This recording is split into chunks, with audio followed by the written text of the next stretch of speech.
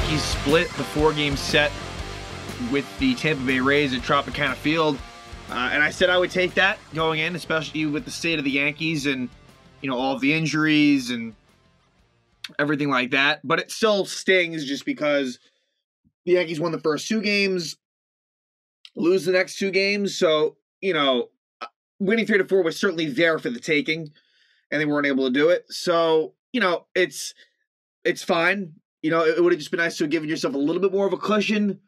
And the Yankees offense specifically, didn't get the job done, which is not a surprise when you consider that Tampa Bay's pitching is good. Although, I would have liked the Yankees to have gotten to Corey Gleyber specifically. There were missed opportunities against Shane McClanahan, who's been very good this season, but the Yankees, they did have chances. The starting pitching continue to be just amazing for the Yankees. Game in, game out. It gives them a chance to win and some. So the Yankees get the split. Again, not an awful result, one in which I said I would take going in. But when you win the first 2, you start getting greedy and would have liked to have taken 3-4. It didn't happen.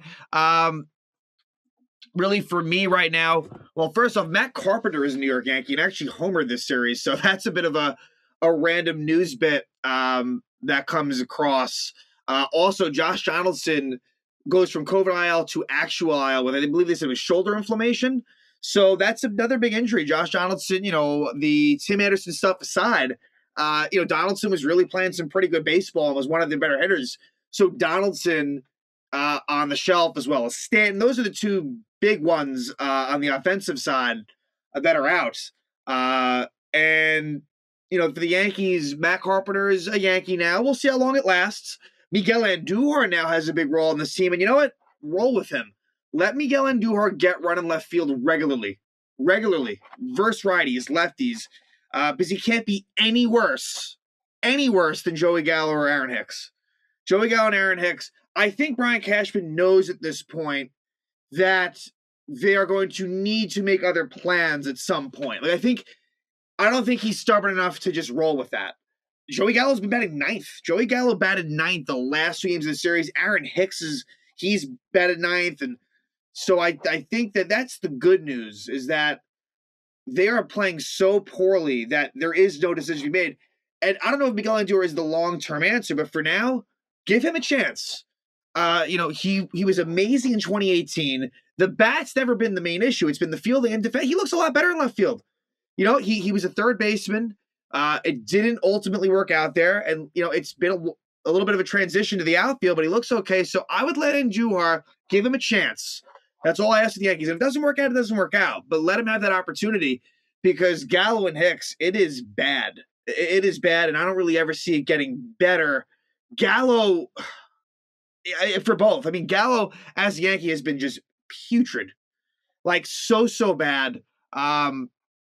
Worse than he ever was with Texas. I don't like his style of play anyway, but it's even worse. I mean, he can't field in left field. He seems more comfortable in right field. So for me, the defensive alignment now should be Andujar in left, Judge in center. If he can handle it, I think he can. And when I say handle it, more from just a injury side of things, and then Gallo in right. That's what I would go with. But I would limit Gallo and Hicks as much as I can, as much as I possibly can. So those are major problems. And then for me, the other person, Kyle Higashioka, is also bad. And Trevino plays more than him now, but Higgy's not great. But also, these are 2 other players who need to do better and are flying under the radar. Anthony Rizzo and DJ LeMahieu. Those 2 players are not doing enough. After hot starts, that's the thing. You get off to a hot start, and it kind of saves you a little bit from criticism. But those 2 players, I think, need to pick it up. Whereas Gleyber Torres, give Gleyber Torres a lot of credit. He has 9 home runs. I am honestly kind of shocked. He had 9 home runs all of last season. I didn't think Gleyber had it in him to pick back up that power. He looks like he has. These are not cheap. I mean, early on, there were some cheap home runs. Now he's hitting some really monstrous shots. So good job on Gleyber, but Rizzo and LeMahieu need to do better. So let's jump into the series. And right away, it's Nestor Cortes. Nestor just being amazing as he is, goes 8 strong. Had given up no runs, and they started him in the 9th, and I think it was a leadoff single, And then Wandy Peralta ends up giving up a run of Nestor Cortez's. So, wish it was 8 innings, no runs. It's 8 innings, 1 run. His ERA is 1.7 on the season. He has, out of all of the good pitchers on the Yankees, he has been the best. Nestor Cortez. And I think if you're a Yankee fan, I think you feel the most confident with Cortez. And that's no slight at anyone else, but that's just the facts. So Nestor improves to 4-1. He was amazing. This would be the debut for Matt Carpenter. At this point, LeMahieu and Hicks were still injured, so those two were not in the lineup. It was a rough lineup. Gallo at this point was still batting 5th. Eventually, he moves down to 9th by the end of the series. And so this was a scoreless game for a while. Ryan Yarbrough, who has not been good this season, was shutting down the Yanks, so it was a bit frustrating. But in the 6th, they finally break through, and it actually starts with Matt Carpenter getting hit by a pitch. Marlon Gonzalez singles, and then you get an RBI single by Aaron Judge to make it 1-0. Then Rizzo flies out. Gonzalez goes to 3rd. Judge steals 2nd after they bring Ryan Thompson in. 2nd and 3rd, Gleyber pops out, doesn't get the job done. But Miguel Andujar with a hard line drive to short. It ends up being an infield single, and then a Taylor Walls throw leads to another run. So it was a close play. It was almost, I think Harold Ramirez was the first baseman. If he scoops that, I think that Andujar is probably out. It wasn't an easy play, but it was a really big play. And the Yankees take a 3-0 lead on that Andujar hit. In the 7th, the Yankees would add another run as Ralph Garza comes on for the Tampa Bay Rays. It's a wild pitch that scores Isaiah Kiner-Falefa. So, not the prettiest run, but you'll take it. Makes it 4-0. Top of the 9th, the Yankees blow it open with a sac fly by Aaron Judge and a 2-run double by Anthony Rizzo. So I guess, for Rizzo, that was a moment there, but they're up 5-0. So, it counts, but not in the biggest of situations. Cortez, gives up a little single to Wander Franco. Wandy Peralta comes in, gives up a couple of runs. Wandy is better in more big spots. That's a good thing. Wandy's kind of a clutch pitcher where in the biggest moments he'll come through. In lopsided games, he won't as much. So the Yankees win it 7-2, a really nice win. And then game 2, another really nice win. Rizzo and Taillon has been fantastic. Honestly, if I'm ranking these Yankees pitchers, maybe he's number 2. Like right now, I'm not saying overall, but like in terms of what we've seen this season, Rizzo and Taillon's been very good, and he improves to 5-1. He goes 8 strong of shutout ball, and Clay Holmes, amazing as he is, he closes it out in the 9th. But this is a pretty simple game. And Jeffrey Springs, who's been very good for the Rays, he goes 6 innings, with 2 runs, and it was 2 runs in the 4th. It was a Gleyber Torres home run, his 8th of the year. And then Matt Carpenter, his first home run as a Yankee, makes it 2-0, and that would stand. As Taillon goes 8, Holmes pitches the 9th. He does a really good job, Clay Holmes. His ERA drops to .36. Just, I think, what is it now, 24 straight scoreless innings? Just something that just is mind-boggling. But the Yankees win it, and at that point, they do no worse than splitting the series. Unfortunately, that is the end result. And what hurts about it is that it would be Garrett Cole versus Corey Kluber in Game 3. And Cole pitches really well. Cole goes 6 innings, gives up 2 hits, 1 earned run, 3 walks, 10 strikeouts. So Cole, a phenomenal outing. But Corey Kluber is able to kind of shut the Yanks down, and it's been a rough year for Corey Kluber. I mean, you looked at the matchup. This seemed like one the Yankees should win. The fact that it was tied after Cole and Kluber was out, to me, was not a good sign. And the first inning, the Yankees were able to get some things done. LeMahieu returns. And so that was, kind of good. Although, again, like I said, LeMahieu needs to do better. He's a 250 hitter at this point. I want to see more. But DJ, leadoff double, Judge single, and then a sac fly by Anthony Rizzo. And that makes it 1-0 Yanks. And Cole was a little bit shaky in the bottom of the first, but is able to kind of navigate through. And then he cruised until the bottom of the 6th. And I have to say, the ump was really bad in this game on both sides. But the ump was pretty awful. G-Man Choi was struck out, and that would have ended the inning, but it was ball 4. And Cole, unfortunately, the next batter, it must have affected him because it was a 4-pitch walk to Franco. And so that makes it 1st and 2nd. So that's where Cole goes wrong. Arozarena gets a game-time RBI single. This is a good pitch by Cole. This is kind of an outside pitch. Arozarena just kind of dunks it into left, and that ties it up at 1. So that's unfortunate. I thought the Yankees might have still lost this game. When you only score 1 run, you're not going to win. But that makes it 1-1. And so that G-Man Choi call looms large. In the bottom of the seventh, Lucas Licky comes on. I don't quite, some of the bullpen moves in games 3 and 4 to me didn't make a whole lot of sense. One of that being Lucas Licky coming in, gives up a single and a double. Then they're able to get the out at home. I will say it was an unlucky situation for Licky and Michael King. Michael King gets a ground out. Long story short, they almost get out of this where it looked really bad at first. King has a spot where it's first and second with two. Was it first? No, sorry. First and third. Right, that's what it was. King almost gets a double play from Walls, but Walls has too much speed and he beats it out. So it keeps sitting alive, and Yandy Diaz gets a lucky chop infield single. Nothing you can do about that. Just literally, perfect placement, and the Rays take a 2-1 lead. We go to the top of the eighth.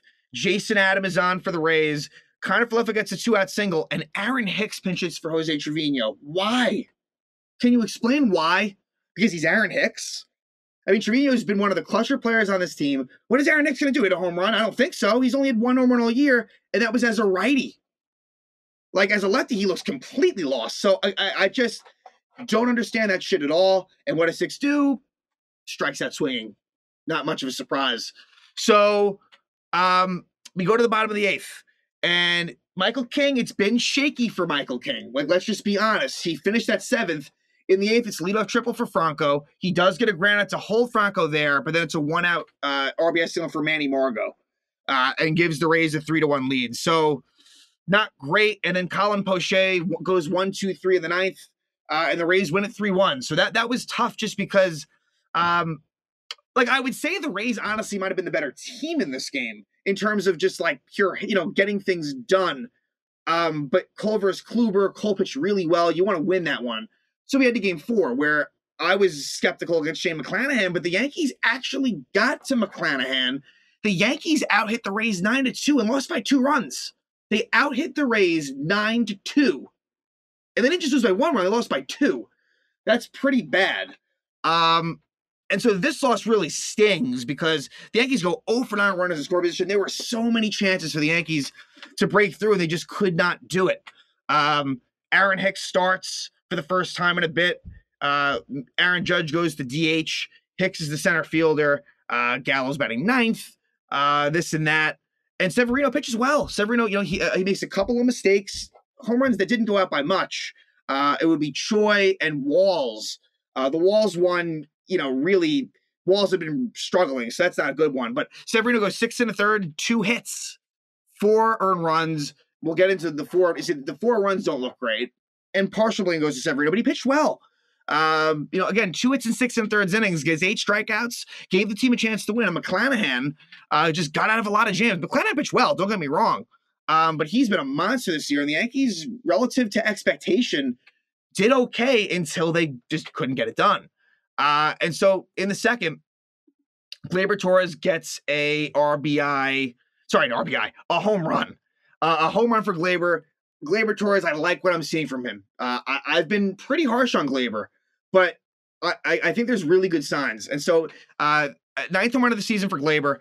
Eventually you have a first and third 1-out spot, and Kyle Higashioka strikes out swinging. It is bad. It is bad for Higgy. And I don't think he's going anywhere, but I think you need to at least to explore that possibility. Trevino, I think, is settled in very nicely. I think Trevino is more of a backup, ideally, but to me, Higgy, I'm looking at a minor league catcher. I'm sorry, guys. I'm looking at a minor league catcher. So Joey Gallo then grounds out. No surprise that he doesn't get the job done because Joey Gallo is Joey Gallo. And then G-Man Choi homers to make it 1-1. We go to the top of the third. It's first and third no outs for the Yankees, and Anthony Rizzo with just an awful at bat strikes out, just not competitive. Then Gleyber Torres strikes out, and then Miguel Andujar grounds out. So another complete missed opportunity for the Yankees. Then let's jump to the bottom of the fifth when Taylor Walls gives the Rays the lead with a home run. Gives the Rays a 2-1 lead. Top of the sixth, with McClanahan still in there, it's first and second no out, and Aaron Hicks lines out to third. So, I can't totally destroy him because, he hit the ball pretty hard. Still, I wish Hicks would just actually come through. Doesn't happen. And then Carpenter left a double play. So just time after time, multiple runners on. First and third, one out. First and third, no out. First and second, no out. And nothing at all. Literally nothing. No advancement of the runners, anything. So we move to the bottom of the seventh. And that's when Severino walks Franco and Choi. He does then strike out Margot, but because his pitch count was so high, he comes out of the game. And the Yankees bring in Ron Marinaccio. Why? Why would Clark Schmidt or even Miguel Castro? I kind of forgot about Miguel Castro. He hasn't pitched in a while. But, why not Clark Schmidt? Why Ron Marinaccio? That makes no sense. You can't explain that one to me. You just can't. And then what does he do? He walks Walls. He walks Harold Ramirez to score a run. He hits Zunino to score another run. So Marinaccio, I just don't understand it. Doesn't make sense. So that makes it 4-1. And then he does get out of the rest of the inning. We move to the eighth. Colin Poche gives up a home run to Aaron Judge. Aaron Judge's 18th home run of the season, continuing just his ridiculous MVP level season for Aaron Judge to this point.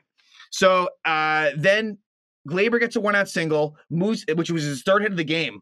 A wild pitch by Colin Poche, and then unfortunately Miguel Andujar is ahead in the count and eventually pops out. So Andujar, who's been pretty good, but I'm waiting for that explosion, and it hasn't come yet. Gleyber steals third. Aaron Hicks is up, and I will say he hits the ball pretty well up the middle, and Walls makes a nice play to throw him out. So Hicks, at least putting up some competitive at-bats. Again, I don't like the guy, but it is what it is. Then Clark Schmidt pitches a 1-2-3-8. Why would Clark Schmidt be in the eighth down 4-2 instead of first and second, 1 out, down 1 in the seventh? Mind-boggling again. And then the Yanks go down 1-2-3 in the ninth. Just like they did the day before, they lose by 2 again, and so they split. And now they will face an Angel team that just had a rough series against the Toronto Blue Jays. So what's a bad combination is them doing poorly against the AL East foe. I mean, you would have wanted the Angels to do well against the Blue Jays, and the Angels coming in and doing well against the Yankees. Let's hope that doesn't happen, but this will be an interesting series. Former Met Noah Syndergaard, I guess, will be making his return to New York, going up against Jordan Montgomery. Then it'll be Reed Detmers. Reed Detmers is a young pitcher who threw a no-hitter this year. He'll be going up against Nestor Cortez. And then game 3 is scheduled to be Shohei Ohtani versus Rizzo and Taillon. So some pretty interesting matchups on tap here across the board. So we'll see. It won't be easy for me. I'm just hoping to win a series. The Angels, they're a pretty good team. They're 27-22. The Yanks are 33-15.